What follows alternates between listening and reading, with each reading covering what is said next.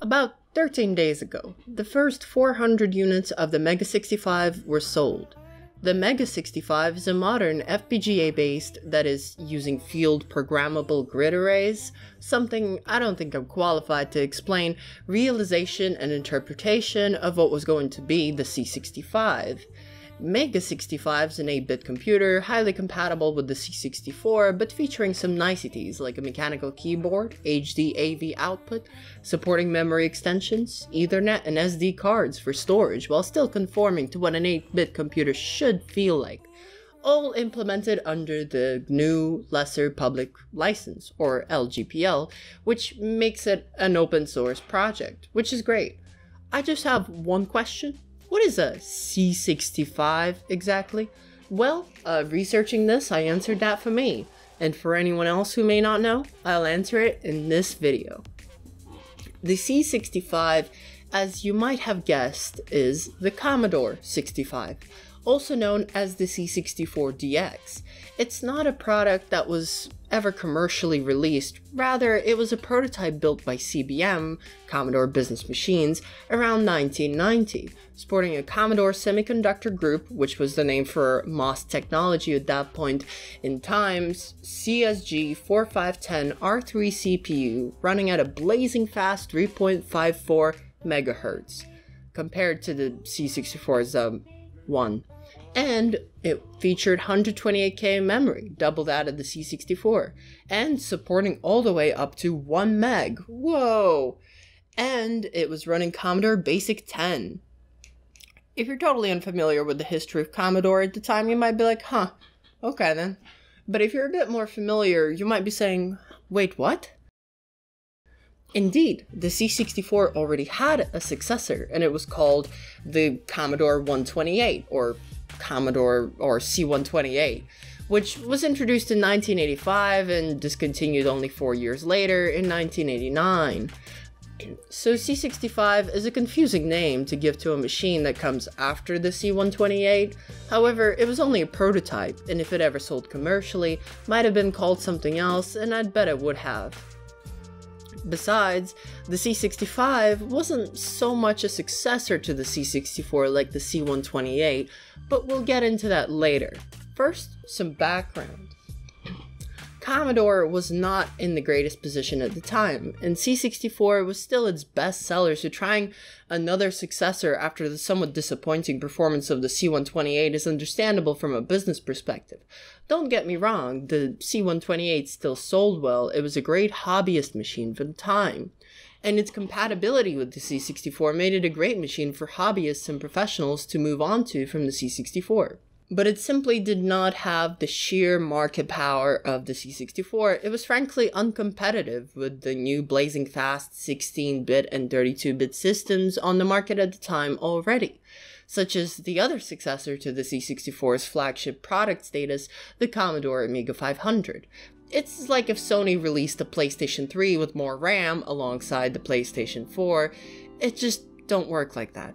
Not to mention the C128D, the model of the C128 that resembled the Amiga 1000, which was a higher-end Amiga compared to the Amiga 500, which were both out at the same time, and the cost-reduced version of the C128D, the C128D CR standing for cost-reduced, cost as much to make as the Amiga 500, while at the same time the new model of the Commodore 64, the C64C, which looked like a C128 but was not one, actually made more profit per sale due to the fact that this new model sold at a higher price than the original bread bin C64. And of course, the Amiga 500 was also a big hit at the time, dropping on the world like a bombshell of great design that was really underappreciated at the time being 1987. A true next-gen system way ahead of its time in a lot of ways, but it had nothing to do with the C64 at all, except being a great game system that gets perpetually more expensive on the used market, that is. My point is, if all this sounds like a bit of a mess, well, it is. It honestly feels like one of those episodes of Kitchen Nightmares with Gordon Ramsay where he walks into an establishment and it's like 3 restaurants in one building with 100 items on the menu each. It's a bit of a mess of great computers, mind you. It's in this mess that the C65 finds itself, with the Amiga 500 being somewhat of a success, incoming competition from IBM compatibles with the C128 being bit of a disappointment, and the C64 definitely at the tail end of its life as a commercial product. It lives in our hearts forever though. The C65 was yet another C64 successor. See, the Amiga was weirdly marketed back in its day. A lot of people just didn't really get it, you know? Was it a Commodore 64 successor? Was it a whole new thing that had nothing else to do with other Commodore computers? Was it, if so, was it like more of a game system or more of an IBM PC type deal? It was both and everything, but one thing it was not was Commodore 64 compatible, and people loved the C64, hence the C65, a backwards compatible machine with advanced features of Amiga. It had an embedded floppy drive while still supporting the old Commodore floppy drives like the 1541, with only the dataset port missing, and general design similar to the Amiga 500. VIC-3 video chip capable of more than the C64, but backwards compatible with its graphics, and a stereo SID setup one could control both SIDs independently, in contrast to the C64's one SID. A more modern keyboard layout, additional expansion ports, including an expandable RAM slot.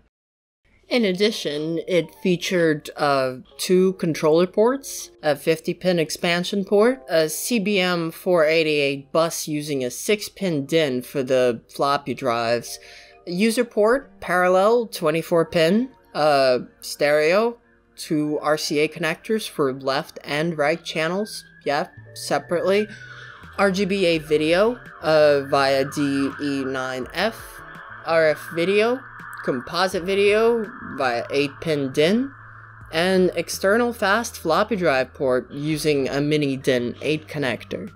A bottom flap contained the aforementioned RAM expansion port. So yeah, it's quite crazy to think of a Commodore 64 type machine with expandable RAM. I mean, you could definitely get a RAM card for your C64, but it's not something that was built into it. It's an interesting clash of, you know, the 90s and what the Amiga was, with more upgradability and user modification ability, and the more of an 80s thing where, you know, computers were generally one device that you would have, and you would not necessarily modify it in the same way like you would modify a modern PC with, you know, expansion built into the computer itself. A weird mix of features, to say the least. Apparently, according to Compute's Gazette, a Commodore-centric computer magazine, citing rumors that Commodore will use a similar strategy to the Apple IIgs, extend the lifespan of the computer with an upgrade due to declining sales, while maintaining compatibility. Quote, "The latest rumor says yes, we've heard reports from several sources of a new machine from Commodore, a 64GS, if you will. This machine is reportedly driven by a GE802, a version of the 65816 microprocessor, which is a 16-bit version of the 6502 chip, and runs at 4 MHz. By comparison, the C64 runs at 1, the Amiga at slightly over 7. It comes with 128K RAM and expandable to 1 MB. Fully expanded, it supports up to 256 colors. Maximum resolution is a stunning 640 by 400 pixels. We've also heard it has a 64 mode so that 64 owners can purchase a much more powerful machine and still use their old software library. The C64GS reportedly comes with a built-in 3.5-inch disk drive and will support the 1581 floppy drive, but our sources say it does not support the 1541 or the 1571, which was incorrect. All we've heard about sound in the new machine is that it's enhanced and features stereo output. The final tidbit is that the C64 GS will retail in the $300 to $350 range when it debuts in November. Which it never debuted, so I guess that's also somewhat incorrect. According to them, there was also infighting at Commodore as to whether the machine should be released at all. And we all know how that went. At the end of the day, it never saw the light of day, but was actually created. Some prototypes have surfaced over the years, sold off initially from when Commodore International was liquidated in 1994, later appearing on sites like eBay. In 2009, one sold for €6,000. In 2011, one with missing parts sold for about $20,000. In April 2013, one sold for close to €18,000. In 2015, another for $20,000, and then another for $15,000, and so on, with the highest ever, a C65 prototype with the RAM expansion board that went for, and this is real, €81,450 in November of 2017 on eBay. Sheesh. That brings us to now. The Commodore 65 lives on as the Mega 65. Mega, by the way, is Museum of Electronic Games and Art. You thought it was just a name. In 2015, they announced a recreation of the C65 computer using FPGA, originally planned for release in 2016, but due to some delays, only recently it has actually come out. Not hitting the store shelves, but available to buy. Well, that's a very brief telling of the story. Don't you think? It's quite interesting. It's hard to make it a concrete narrative with some sort of moral or message. Rather, it's just something that happened. And it's kind of neat. So I hope I told the story well. It's a very brief story. And if you like computer and video gaming things that are neat, why not subscribe to the channel and leave a like and comment below with suggestions.